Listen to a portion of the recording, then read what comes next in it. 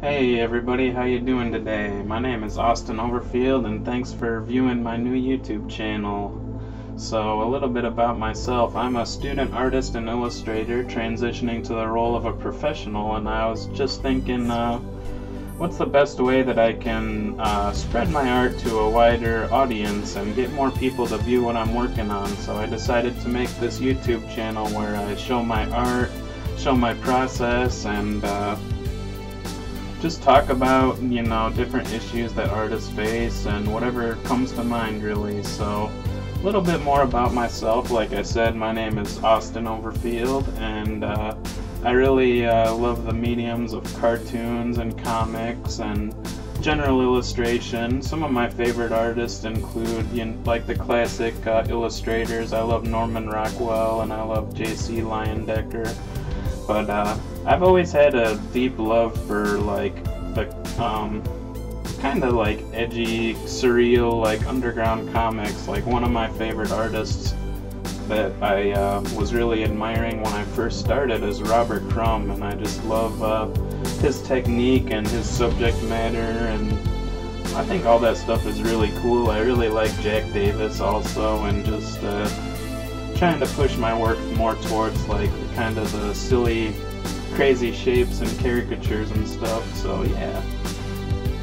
So today I'm going to talk a little bit about the reason that we make things as artists, which I always thought was a really interesting question, because it's not really like apparently clear the reason that we do what we do. I mean, if you're an artist also, then probably it doesn't need any explanation, but if you're not an artist, that's pretty common question. So I think that there's a lot of different answers to that question, and it really depends on who you ask. I'm sure there's probably different answers for each artist that you would ask, but for me, I think I've distilled it down to a few pretty simple concepts on why we do what we do. And I'd say the very first one, and the one that really comes to mind for most people when they think of why does an artist create things, is to express ourselves, which I really agree with, because like I said, I was a big fan of Robert Crumb, and I still am, and you can really see in his work that he puts a lot of emotion into his drawings. It's very expressive, and he's really trying to express how he's feeling or how the other people around him are feeling, which I find fascinating. And even if you look at some of the old masters, like Vincent van Gogh is an obvious example. He really put a lot of his emotion into his work, and in terms of like his technique and how you end up viewing the paintings. And Pablo Picasso had his blue period, and it's just, yeah, you can really express yourself a lot with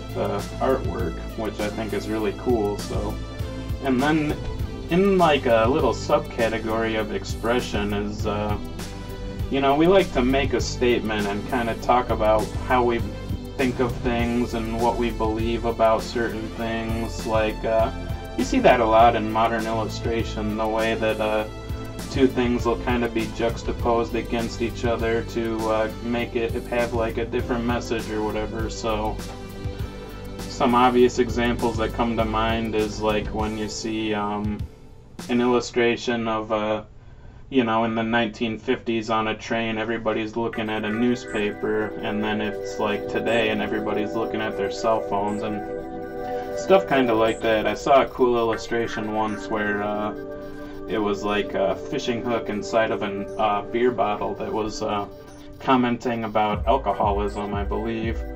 And yeah, I think that art and illustration is really one of the best ways to tell a story, and it's really the only way to tell a story visually, which I think, first of all, it transcends language barriers, which is really cool, and you can kind of subliminally talk about things without, really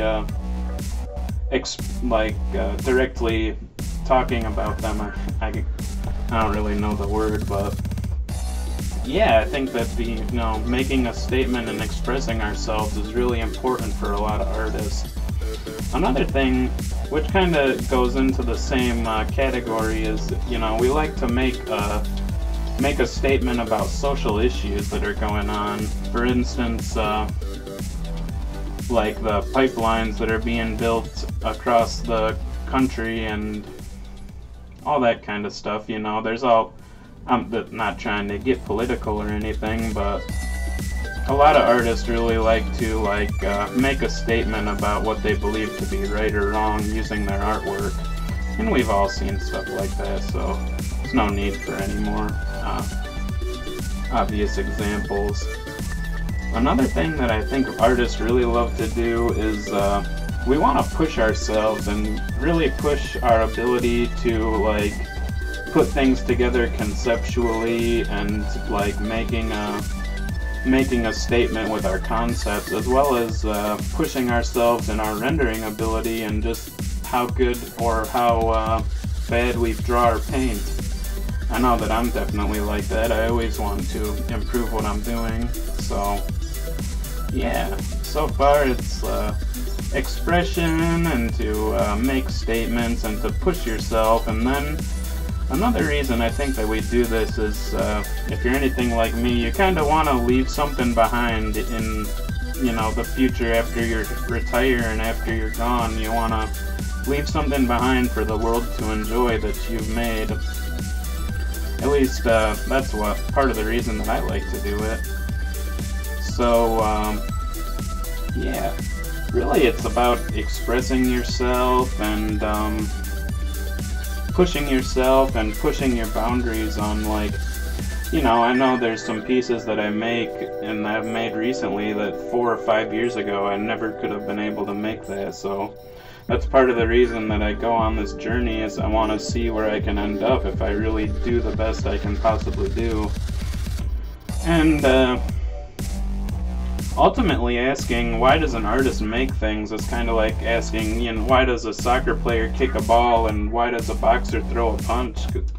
We really feel compelled to do it, I think. At least I do, you know. There was nobody who was ever like suggested to me, you should do more artwork. In fact, a lot of the times it was kind of the opposite. They'd saying, you know, you should do less artwork and do something else. But, you know, as an artist, we just kind of have to do the best we can, and we really just need to like follow what our heart is telling us to do, if that makes sense.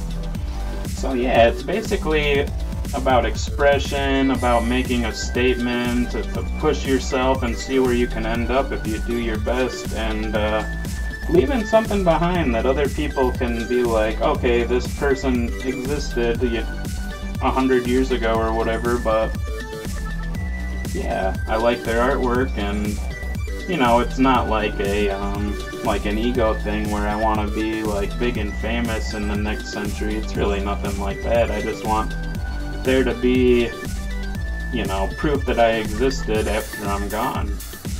And I think a lot of other artists kind of feel the same way, if they're being honest.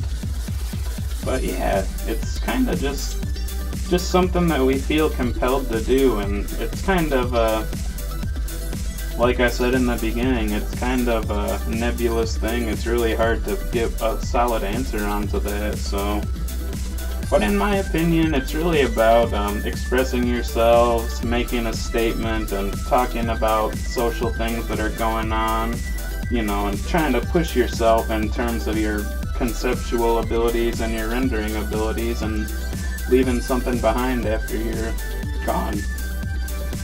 And yeah, I think I heard somebody say in some kind of humanities class I took one time that really the first people that push change in a society are the artists, because, you know, we're kind of out here on the fringes, and that really kind of, in a way it's not as good, but in a way it kind of gives us the freedom to explore things that other people wouldn't be able to explore as easily. Not to mention we, you know, build our skills to be able to solidify those things.